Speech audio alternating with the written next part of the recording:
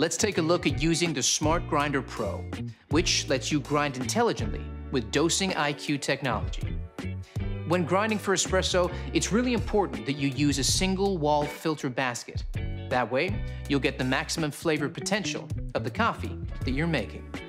Let's insert our 2-cup single wall filter basket into our portafilter and choose the 50-54mm cradle.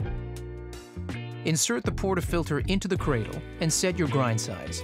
Here, we'll select 14 to start, which you'll adjust depending on the flow rate over espresso. Next, set the number of shots. For a double cup basket, we'll set this to 2 shots.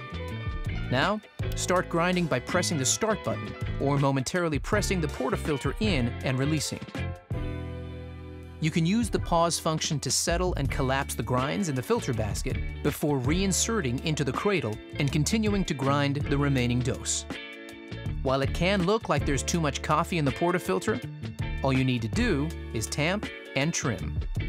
Collapse the grinds into the portafilter before using the tamper and applying firm pressure with a slight twist to finish. Remember, you can adjust your grind size to fine-tune your extraction if required.